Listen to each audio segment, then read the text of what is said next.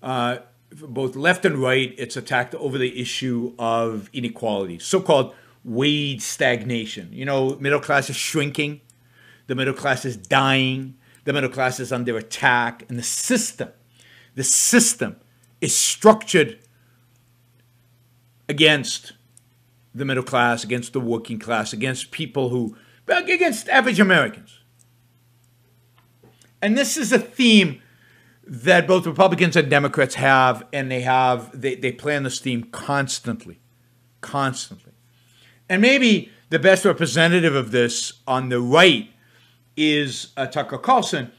And Tucker did a video on this last week.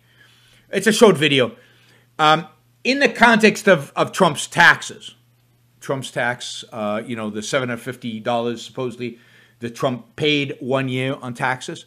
So I know many of you are eager to have me say something good about Trump, something nice, not good, nice about Trump. So I will say something positive about Trump in this segment, so stay tuned, get excited. Maybe you could do a super chat with lots of money to support the show, given that I'm going to say something nice about Trump. God forbid. All right, let's listen to Tucker and note Tucker's approach to this issue of taxation. As you probably heard today, the New York Times obtained some details from some of the president's past tax returns. There are a couple of headlines from that story. Only one of them appeared in the paper. First, it turns out Donald Trump was not, in fact, beholden to Russian business interests, or for that matter, to that dastardly Vladimir Putin. We don't really know any of that yet, and we might never know, but we certainly don't know that yet. There's still more stuff that's going to come. For years, they told us that he was. Now we know they were lying. You'd probably guessed that already. The second takeaway from the piece is that in some years, Donald Trump paid a strikingly low effective federal tax rate, probably lower than the rate you are now paying. Trump's accountants took advantage of the many provisions in our tax code to make that possible. What the president did was legal. In fact, it's all but universal among the affluent who earn their money from investments rather than from salaries. No, the affluent who earn their money through investments rather than their salaries. That is so dishonest, Tucker. Do most wealthy earn their money from investments in a traditional sense of there's passive money sitting out there, passive portfolios sitting out there, and they just get income and dividends and stuff like that, and that's all they do? Is that what the richest man in the world, I don't know, Bill Gates and Jeff Bezos and even Warren Buffett, is that what they actually do? They just sit and they passively get their money from investments? Or is the investment a reflection of the productive work that they make? That is, Warren Buffett invests as a productive activity and manages those investments in ways that benefit all of us, in ways that increase the productivity of American businesses. Isn't Jeff Bezos the founder, the CEO of the company in which he has investments? Yes, most of his wealth is in stock, but is that just an investment? Or is it a form of compensation for the work that he does? So this idea of salary versus investment. Now, it's true that when you get a straight salary, it's more difficult to deduct stuff, to find exclusions, to find ways in which to reduce your tax burden. It's true that if you run a business, or if you, particularly real estate, there are ways through all kind of loopholes and exclusions and deductions and benefits that the tax code provides you to shield income from taxes. But that's not the difference between investment and salary. What he wants you to imagine are rich guys sitting at home and the money just flows in from investments, and they're passive. They don't produce anything. They don't create anything. And from those investments, they somehow get to deduct all kinds of things and they pay a very low income tax rate. That is not true.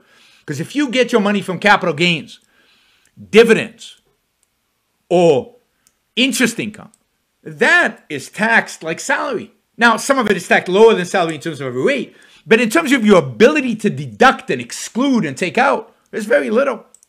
Very, very, very little. So, come on, Tucker.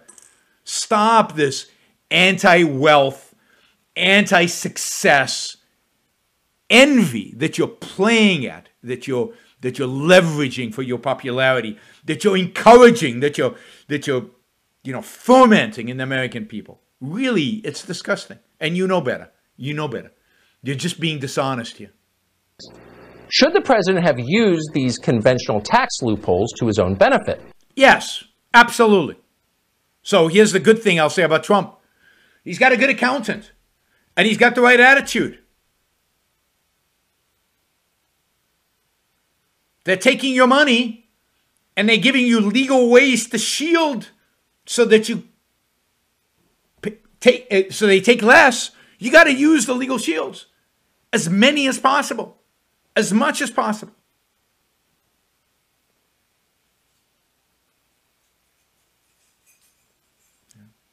And not to mention, by the way, Christian makes this point. I've made it in many shows in the past, that the way they view taxation, for example, when they say Warren Buffett makes an effective tax rate below his secretary, that is a straight out lie. Because Warren Buffett's income is taxed twice. First is taxed as corporate income. Then it's taxed as personal income. Dividends are not deducted from taxes. Income from dividends is not deducted from taxes. So it's double taxation. And you have to take the effective corporate tax rate into account. Somebody asked me if I'd do an interview with Noam Chomsky. No, I would never do an interview with Noam Chomsky. Noam Chomsky is one of the most evil intellectuals in the world. And I will not have such people on my show. I debate leftists all the time. All the time. I debate leftists all the time. On stages all over the world. You can look up Yaron Brook debate. Socialists and all kinds of leftists. So, all right. There's double taxation. Capital gains is a form of double taxation. All of these are double taxations. And your investment was taxed when it was income. Now it's taxed again as investment. In a sense, it's almost triple taxation. So the whole thing is so dishonest. So dishonest. We'll leave that question to the professional hyperventilators on the other channels. They're probably talking about it right now. In fact, of course they are. But far more interesting is this question. Why does our tax code remain so obviously, so grotesquely unfair? Now, I don't think the tax code is necessarily unfair, but there's no question that the tax code is grotesque. There's no question that the loopholes, the set-asides, the provisions that help real estate but don't help another industry, or that provide certain deductions but not other deductions. For example, to charity. Charity is deductible, but other things are not. Other expenditures are not. Provisions, mortgage payment, interest on mortgage is deductible, but rent is not. Why? Why should renters not get to deduct their rent? Why should people who use mortgages get their mortgage subsidized? Why? So I agree it's grotesque. But don't forget, it's still true that over 50% of government income comes from the top 10% earners. So it's still true that an overwhelming amount of taxes are paid by the so-called rich. Indeed, in spite of the fact that Europe is often viewed as more socialist, the United States has a more progressive tax system. We tax the rich higher, at higher rates. We get more of our revenue from the wealthy, from the top 10%, than any country in Europe. Any country in Europe. So it's not unfair. Well, it is unfair, but it's not unfair in the sense of benefiting the rich. The rich pay way too much taxes. It's unfair in that the government is trying to manipulate our behavior. It's unfair in that the government is trying to incentivize us to do as the central planners want us to do. And that is wrong. That is wrong. It's worse than wrong. That is evil. I am an advocate for, since we have taxes, a postcard. Simple. Flat rate. No deductions. No exclusions. Everybody pays no matter what your income level. And everybody pays the same in terms of the percentage. Now, I think a consumption tax would be even better, but from an economics perspective, but given that we've already got an income tax and we're not going to give it up,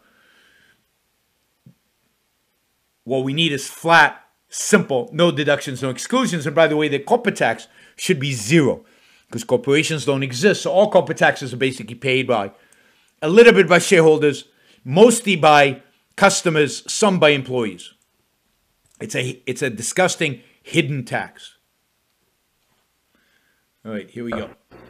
Billionaires should not be paying a lower rate than you are. Almost no billionaire pays a lower rate than you do. I mean, again, real estate has some really attractive tax provisions, but almost nobody else pays a lower rate than you when you take into account corporate taxes. Paying, no matter who they are, no matter who the Double president and triple is. taxation. The main problem with America right now is that a shrinking group of people controls a growing share of our nation's wealth and power. Note that there's no difference between Tucker Carlson and between the left. They both believe that the number one problem in our country today is inequality. Now, I wrote a whole book about this with Don Watkins, and while this is a fallacy, a complete and utter fallacy, but it really is grotesque, talk about grotesque, to see Tucker Carlson, who's supposed to be on the right, basically repeat Bernie Sanders, Elizabeth Warren talking points.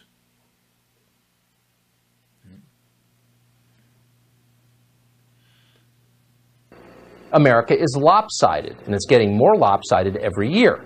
That makes our country unstable.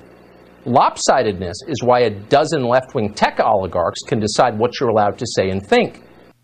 No, that has nothing to do with that. It's the fact that it's their platforms, and it's the fact that they invested the money, they competed away the competition, they succeeded.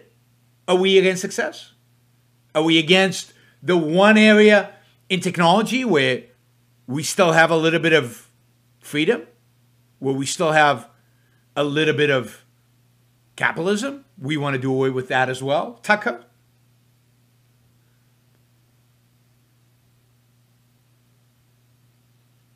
It's why young people seem so hopeless and nihilistic, why so many of them are not starting families. It's why some of them are breaking things in the streets. It's why your grandchildren will almost certainly earn less than you do. None of that is true. None of that is true. And look, and we're going to... There's a whole framing of the debate being done these days about the fact that over the last 30 to 40 years, wages have not gone up, that we have had stagnation, that the middle class is shrinking. This is all false. All false. All a consequence of distorted bad statistics, all a consequence of perverse economic studies. And really, this dialogue, this storyline, became real with Piketty, the French economist, who has claimed that the middle class and the working class are losing wealth, they're shrinking, that inequality is exploding. None of that is actually right. Now, it's true. The very wealthy are becoming wealthier faster than any of us. But everybody is getting richer.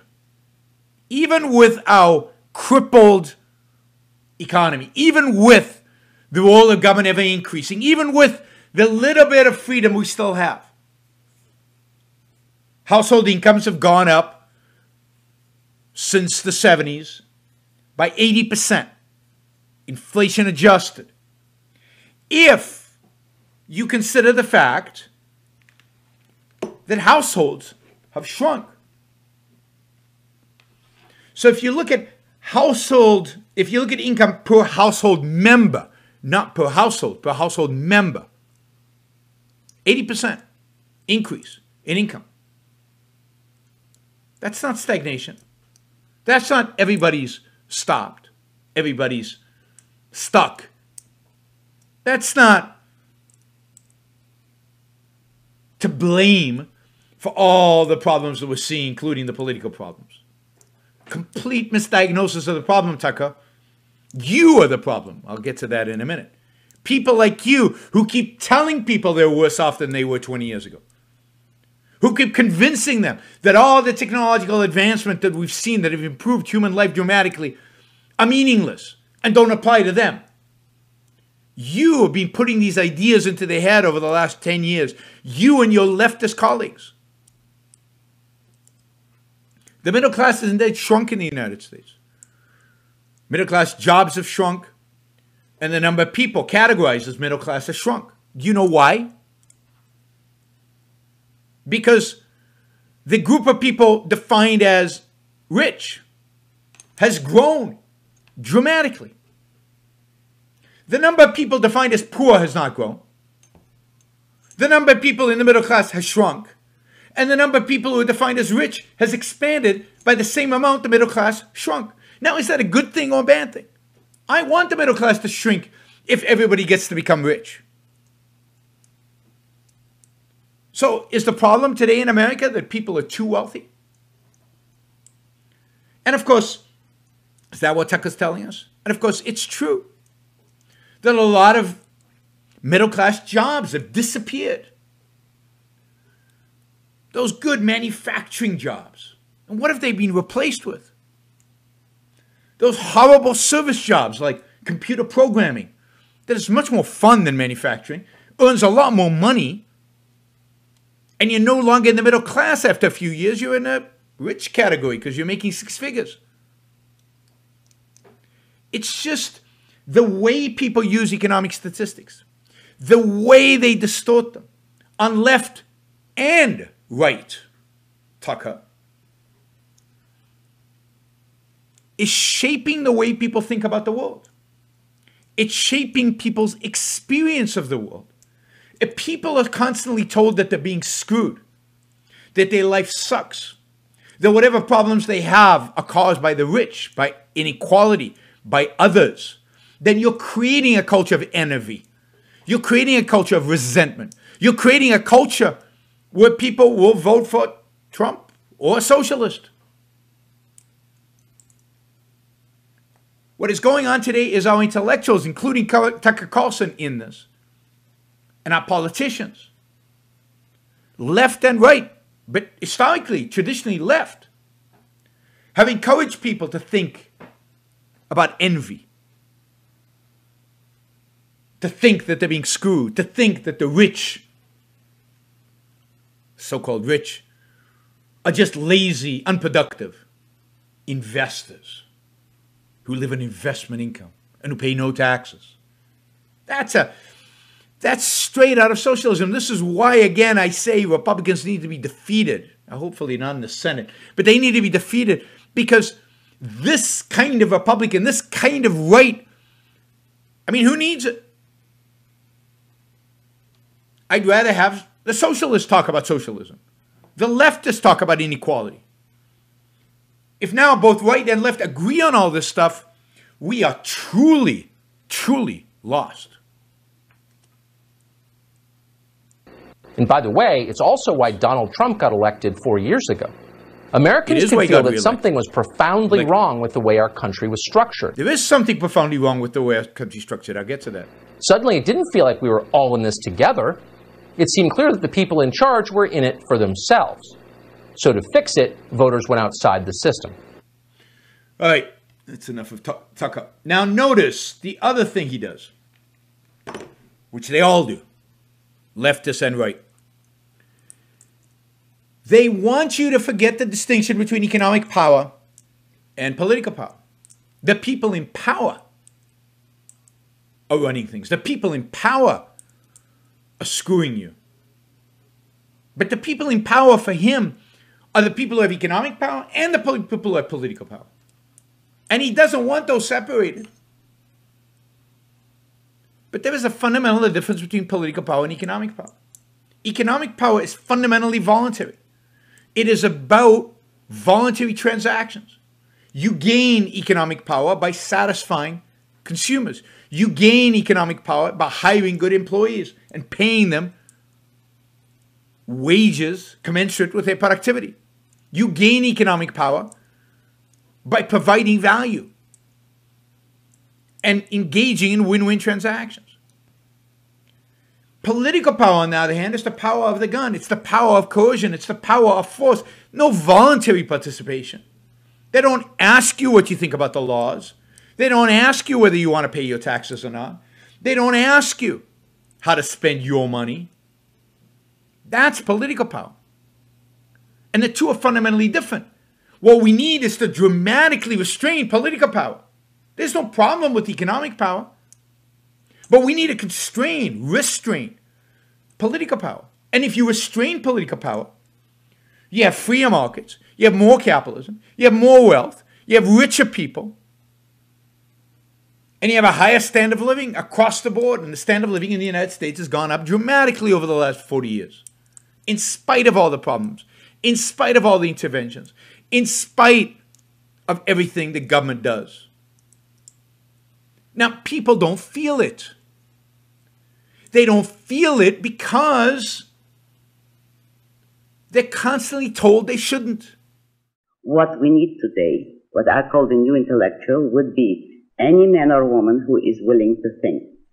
Meaning, any man or woman who knows that man's life must be guided by reason, by the intellect, not by feelings, wishes, whims, or mystic revelations. Any man or woman who values his life and who does not want to give in to today's cult of despair, cynicism, and impotence, and does not intend to give up the world to the dark ages and to the rule of the collectivist brute. All right, before we go on, reminder, please like the show. We've got 163 live listeners right now, 30 likes. That should be at least 100. I figure at least 100 of you actually like the show. Maybe there are like 60 of the Matthews out there who hate it. But at least the people who are liking it, you know, I want to see a thumbs up. There you go. Start liking it. I want to see that go to 100. All it takes is a click of a thing, whether you're looking at this. And you know, the likes matter. It's not an issue of my ego. It's an issue of the algorithm. The more you like something, the more the algorithm likes it. So, you know, and if you don't like the show, give it a thumbs down. Let's see your actual views being reflected in the likes. But if you like it, don't just sit there. Help get the show promoted. Of course, you should also share. And you can support the show at JeronBrooksShow.com/support, or on Patreon or Subscribestar or Locals. And show your support for the work, for the value, hopefully, you're receiving from this. And of course, don't forget, if you're not a subscriber, even if you just come here to troll, or even if you're here like Matthew to defend Marx, then you should subscribe, because that way you'll know when to show up. You'll know what shows are on, when they're on. You'll get notified, right? So, yes, like, share, subscribe, support. Like, share, subscribe, support. There you go. Easy. Do one or all of those, please.